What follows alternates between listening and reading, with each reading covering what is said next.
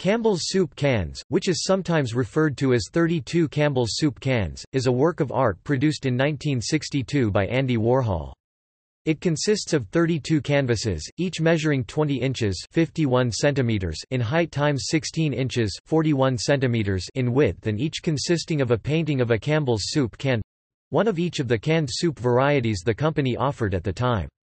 The individual paintings were produced by a printmaking method, the semi-mechanized screen printing process, using a non-painterly style. Campbell's soup cans' reliance on themes from popular culture helped to usher in pop art as a major art movement in the United States. Warhol, a commercial illustrator who became a successful author, publisher, painter, and film director, showed the work on July 9, 1962, in his first one-man gallery exhibition as a fine artist in the Ferris Gallery of Los Angeles, California. The exhibition marked the West Coast debut of pop art.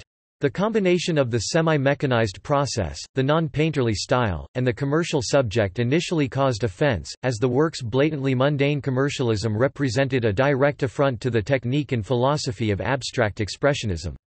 In the United States, the abstract expressionism art movement was dominant during the post-war period, and it held not only to fine art values and aesthetics but also to a mystical inclination.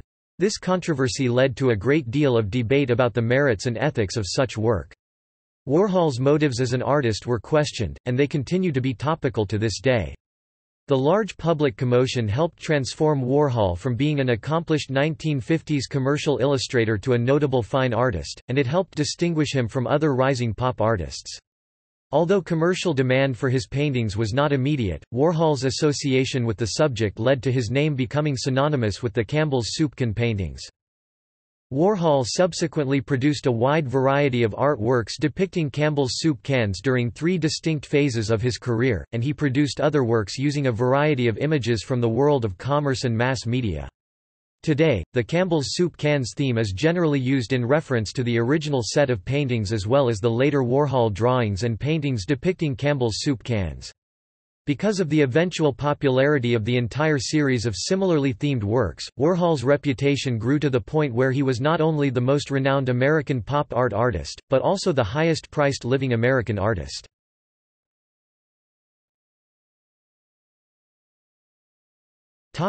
Early career.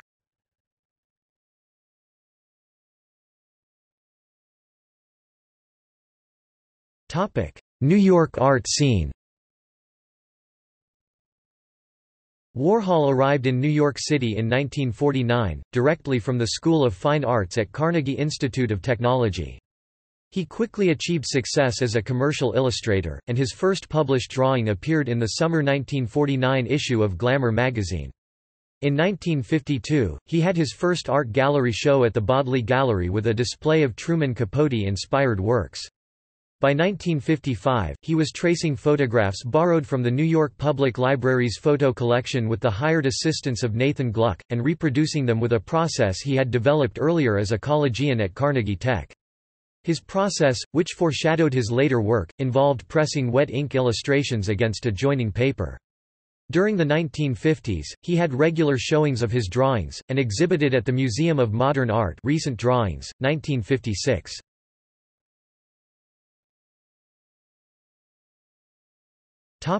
Pop art.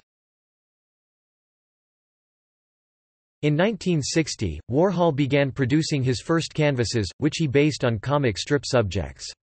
In late 1961, he learned the process of silk screening from Floriano Vecchi, who had run the Tiber Press since 1953.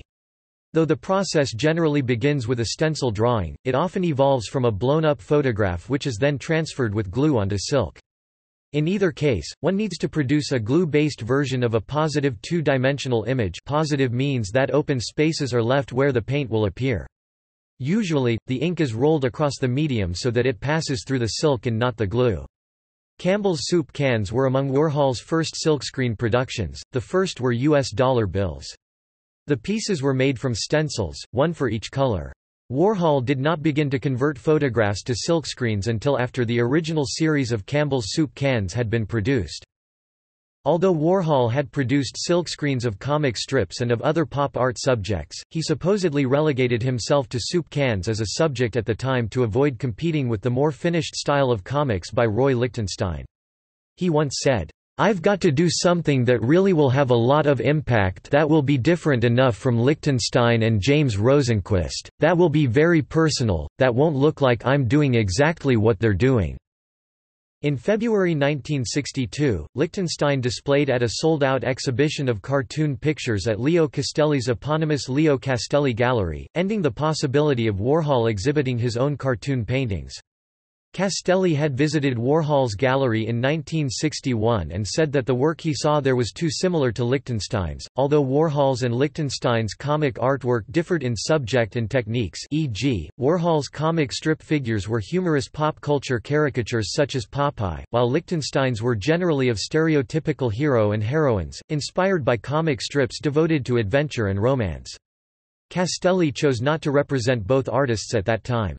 He would, in November 1964, be exhibiting Warhol, his flower paintings, and then again Warhol in 1966. Lichtenstein's 1962 show was quickly followed by Wayne Thiebaud's April 17, 1962 one-man show at the Alan Stone Gallery featuring all-American foods, which agitated Warhol as he felt it jeopardized his own food-related soup can works. Warhol was considering returning to the Bodley Gallery, but the Bodley's director did not like his pop art works. In 1961, Warhol was offered a three-man show by Alan Stone at the latter's 18 East 82nd Street Gallery with Rosenquist and Robert Indiana, but all three were insulted by this proposition. Irving Bloom was the first dealer to show Warhol's soup can paintings. Bloom happened to be visiting Warhol in May 1962, at a time when Warhol was being featured in a May 11, 1962 Time magazine article, "The Slice of Cake School," that included a portion of Warhol's silkscreen $201 bills, along with Lichtenstein, Rosenquist, and Wayne Thiebaud. Warhol was the only artist whose photograph actually appeared in the article, which is indicative of his knack for manipulating the mass media. Bloom saw dozens of Campbell's soup can variations, including a grid of 100 soup cans that day. Bloom was shocked that Warhol had no gallery arrangement and offered him a July show at the Ferris Gallery in Los Angeles. This would be Warhol's first one-man show of his pop art. Warhol was assured by Bloom that the newly founded Artforum magazine, which had an office above the gallery, would cover the show. Not only was the show Warhol's first solo gallery exhibit, but it was considered to be the West Coast premiere of pop art. Andy Warhol's first New York solo pop exhibit was hosted at Eleanor Ward's Stable Gallery November 6–24, 1962. The exhibit included the works Marilyn Diptych, green Coca-Cola bottles, and Campbell's soup cans.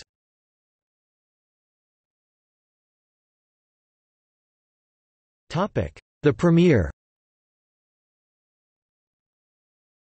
Warhol sent Bloom 32 20 by 16-inch (510 mm x 410 mm) canvases of Campbell's soup can portraits, each representing a particular variety of the Campbell's soup flavors available at the time. The 32 canvases are very similar, each is a realistic depiction of the iconic, mostly red and white Campbell's soup can silkscreened onto a white background. The canvases have minor variation in the lettering of the variety names. Most of the letterings are painted in red letters. 4 varieties have black lettering. Clam chowder has parenthetical black lettering below the variety name that said Manhattan style, which means that the soup is tomato and broth based instead of the cream-based New England style. Beef has parenthetical black lettering below the variety name that says with vegetables and barley. Scotch broth has parenthetical black lettering below the variety name that said a hearty soup, and minestrone had black parenthetical lettering saying Italian style vegetable soup. There are 2 varieties with red lettered parenthetical labels, beef broth bouillon and consommé beef. The font sizes only vary slightly in the variety names. However, there are a few notable stylistic font differences. Old-fashioned tomato rice is the only variety with lowercase script. This lowercase script appears to be from a slightly different font than the other variety name letters. There are other stylistic differences.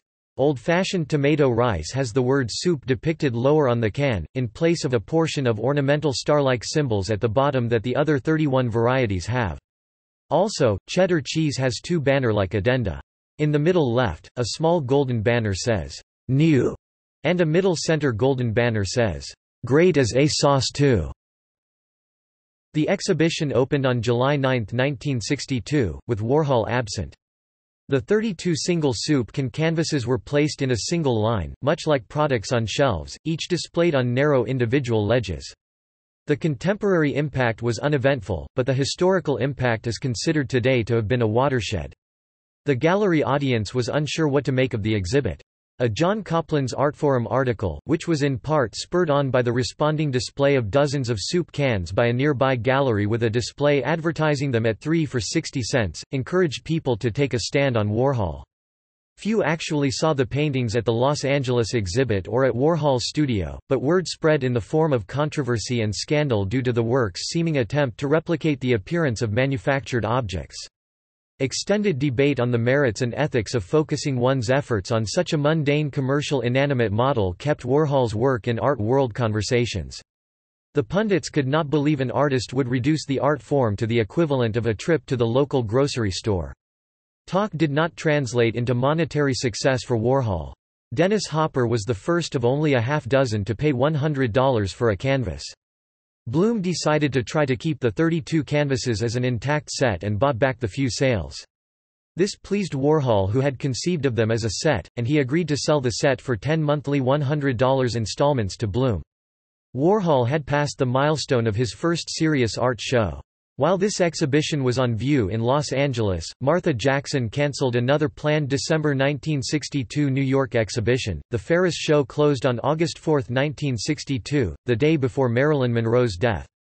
Warhol went on to purchase a Monroe publicity still from the film Niagara, which he later cropped and used to create one of his most well-known works, his painting of Marilyn. Although Warhol continued painting other pop art, including Martinson's coffee cans, Coca-Cola bottles, S&H Green stamps, and Campbell's soup cans, he soon became known to many as the artist who painted celebrities. He returned to Bloom's gallery to exhibit Elvis and Liz in October 1963. His fans Dennis Hopper and Brooke Hayward, Hopper's wife at the time, held a welcoming party for the event. Since Warhol gave no indication of a definitive ordering of the collection, the sequence chosen by MoMA in the picture at the upper right of this article in the display from their permanent collection reflects the chronological order in which the varieties were introduced by the Campbell Soup Company, beginning with tomato in the upper left, which debuted in 1897. By April 2011, the curators at the MoMA had reordered the varieties, moving clam chowder to the upper left and tomato to the bottom of the 4 rows.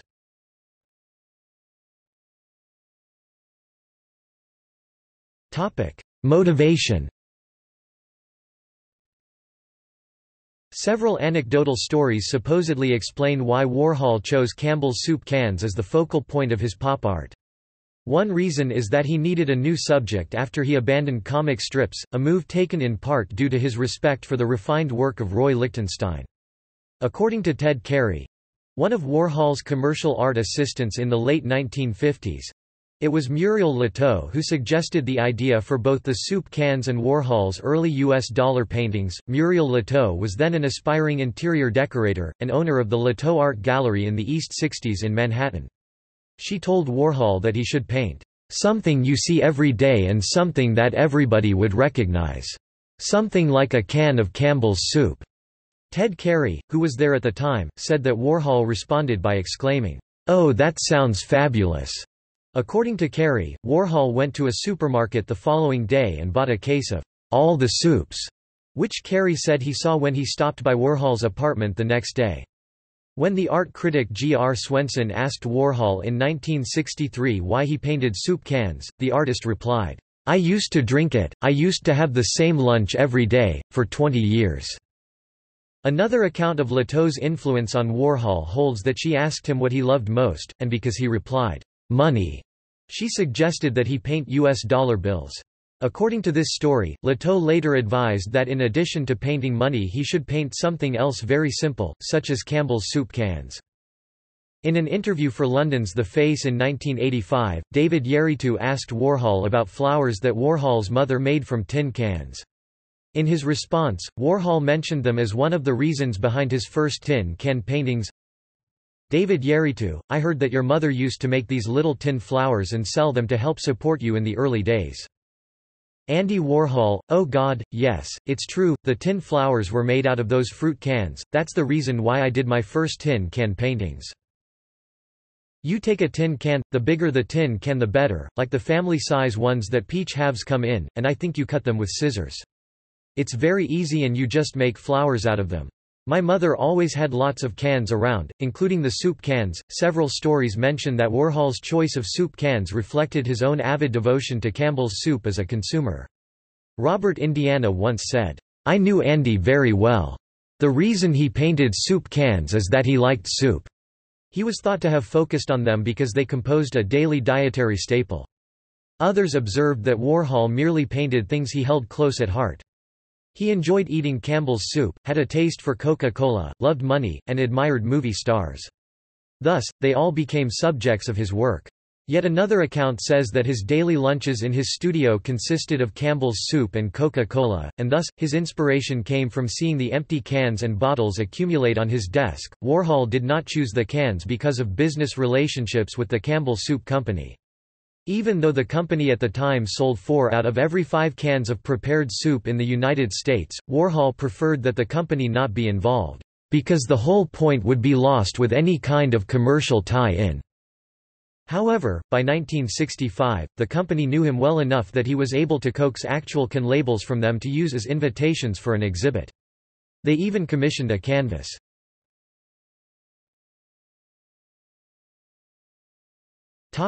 Message. Warhol had a positive view of ordinary culture and felt the abstract expressionists had taken great pains to ignore the splendor of modernity. The Campbell's Soup Can series, along with his other series, provided him with a chance to express his positive view of modern culture. However, his deadpan manner endeavored to be devoid of emotional and social commentary. The work was intended to be without personality or individual expression. Warhol's view is encapsulated in the Time magazine description of the slice of cake school, that a group of painters have come to the common conclusion that the most banal and even vulgar trappings of modern civilization can, when transposed to canvas, become art. His pop art work differed from serial works by artists such as Monet, who used series to represent discriminating perception and show that a painter could recreate shifts in time, light, season, and weather with hand and eye. Warhol is now understood to represent the modern era of commercialization and indiscriminate sameness. When Warhol eventually showed variation, it was not realistic. His later variations in color were almost a mockery of discriminating perception. His adoption of the pseudo-industrial silkscreen process spoke against the use of a series to demonstrate subtlety. Warhol sought to reject invention and nuance by creating the appearance that his work had been printed, and he systematically recreated imperfections. His series work helped him escape Lichtenstein's lengthening shadow. Although his soup cans were not as shocking and vulgar as some of his other early pop art, they still offended the art world's sensibilities that had developed so as to partake in the intimate emotions of artistic expression, contrasting against Caravaggio's sensual baskets of fruit, Chardin's plush peaches, or Cézanne's vibrant arrangements of apples. The mundane Campbell's soup cans gave the art world a chill. Furthermore, the idea of isolating eminently recognizable pop culture items was ridiculous enough to the art world that both the merits and ethics of the work were perfectly reasonable debate topics for those who had not even seen the piece. Warhol's pop art can be seen as a relation to minimal art in the sense that it attempts to portray objects in their most simple, immediately recognizable form. Pop art eliminates overtones and undertones that would otherwise be associated with representations. Warhol clearly changed the concept of art appreciation. Instead of harmonious three-dimensional arrangements of objects, he chose mechanical derivatives of commercial illustration with an emphasis on the packaging. His variations of multiple soup cans, for example, made the process of repetition an appreciated technique. If you take a Campbell's soup can and repeat it 50 times, you are not interested in the retinal image. According to Marcel Duchamp, what interests you is the concept that wants to put 50 Campbell's soup cans on a canvas. The regimented multiple can depictions almost become an abstraction whose details are less important than the panorama. In a sense, the representation was more important than that which was represented. Warhol's interest in machine-like creation during his early pop art days was misunderstood by those in the art world, whose value system was threatened by mechanization. In Europe, audiences had a very different take on his work. Many perceived it as a subversive and Marxist satire on American capitalism. If not subversive, it was at least considered a Marxist critique of pop culture. Given Warhol's apolitical outlook in general, this is not likely the intended message. It is likely that his pop art was nothing more than an attempt to attract attention to his work. In an effort to complement the message of his art, Warhol developed a pop persona after the mass media took note of his pop art. He began to manifest a teenage-like image, immersing himself in pop culture such as rock and roll shows and fan magazines. Whereas previous artists used repetition to demonstrate their skill at depicting variation, Warhol coupled repetition with monotony as he professed his love of artwork themes.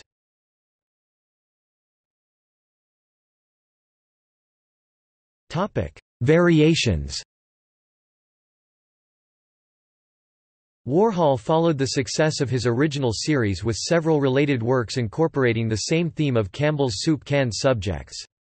These subsequent works along with the original are collectively referred to as the Campbell's Soup Cans series and often simply as the Campbell's Soup Cans. The subsequent Campbell's Soup Can works were very diverse. The heights ranged from 20 inches (510 mm) to 6 feet (1.8 meters). Generally, the cans were portrayed as if they were freshly produced cans without flaws. Occasionally, he chose to depict cans with torn labels, peeling labels, crushed bodies, or opened lids, images right. Sometimes he added related items like a bowl of soup or a can opener in the image on the right below. Sometimes he produced images of related items without any soup cans, such as the box sculpture Campbell's Tomato Juice Box above left, which are not strictly a part of the series although a part of the theme. Many of these works were now being produced at the already acclaimed studio, The Factory. Irving Bloom made the original 32 canvases available to the public through an arrangement with the National Gallery of Art in Washington, D.C. by placing them on permanent loan 2 days before Warhol's death. However, the original Campbell's Soup Cans is now a part of the Museum of Modern Art permanent collection. A print called Campbell's Soup Cans 2 is part of the permanent collection of the Museum of Contemporary Art in Chicago. 200 Campbell's Soup Cans, 1962, acrylic on canvas, 72 inches by 100 inches, in the private collection of John and Kimiko Powers, is the largest single canvas of the Campbell's Soup Can paintings. It is composed of 10 rows and 20 columns of numerous flavors of soups. Experts point to it as one of the most significant works of pop art, both as a pop representation and as conjunction with immediate predecessors such as Jasper Johns and the successors' movements of minimal and conceptual art. The very similar 100 cans from the Albright Knox Art Gallery collection is shown above. The earliest soup can painting seems to be Campbell's Soup Can Tomato Rice, a 1960 ink, tempera, crayon, and oil canvas. In many of the works, including the original series, Warhol drastically simplified the gold medallion that appears on Campbell's Soup Cans by replacing the paired allegorical figures with a flat yellow disc. In most variations, the only hint of three-dimensionality came from the shading on the tin lid. Otherwise the image was flat. The works with torn labels are perceived as metaphors of life in the sense that even packaged food must meet its end. They are often described as expressionistic. By 1970, Warhol established the record auction price for a painting by a living American artist with a $60,000 sale of Big Campbell's Soup Can with torn label Vegetable Beef 1962 in a sale at Park Burnett, the preeminent American auction house of the day, later acquired by Sotheby's. This record was broken a few months later by his rival for the art world's attention and approval, Lichtenstein, who sold a depiction of a giant brush stroke, Big Painting No. 6 1965 for $75,000. In May 2006, Warhol's small torn Campbell's Soup Can Pepper Pot 1962 sold for $11,776,000 and set the current auction world record for a painting from the Campbell's Soup Can series. The painting was purchased for the collection of Eli Broad, a man who once set the record for the largest credit card transaction when he purchased Lichtenstein's I'm Sorry for $2.5 million with an American Express card. The $11 8 million Warhol sale was part of the Christie's sales of Impressionist, Modern, Post-War and Contemporary art for the spring season of 2006 that totaled $438,768,924. The broad variety of work produced using a semi-mechanized process with many collaborators, Warhol's popularity, the value of his works, and the diversity of works across various media and genre have created a need for the Andy Warhol Art Authentication Board to certify the authenticity of works by Warhol. On April 7, 2016, 7 Campbell's soup cans prints were stolen from the Springfield Art Museum. The FBI announced a $25,000 reward for information about the stolen art pieces.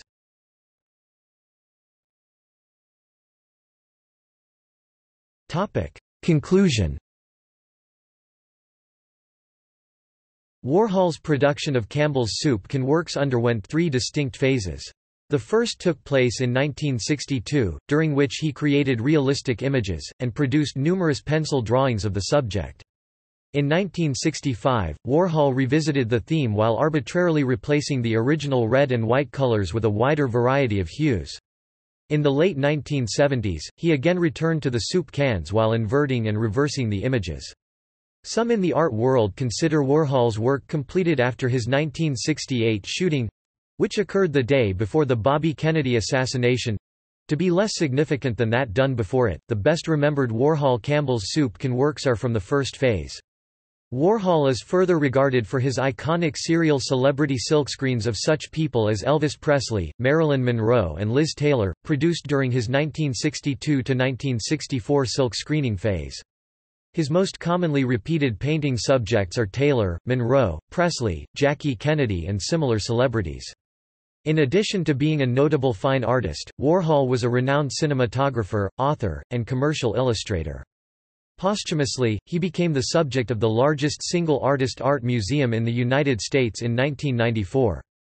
Many Warhol art exhibits include footage of his cinematic directorial efforts, e.g., the Museum of Contemporary Art's Andy Warhol, Supernova, Stars, Deaths, Disasters, 1962–1964 that ran from March 18, 2006 to June 18, 2006. Some say his contributions as an artist pale in comparison to his contributions as a filmmaker. Others make it clear that he was not the most conventionally skilled artist of his day. Nonetheless, his techniques were emulated by other highly respected artists and his works continue to command high prices. Notes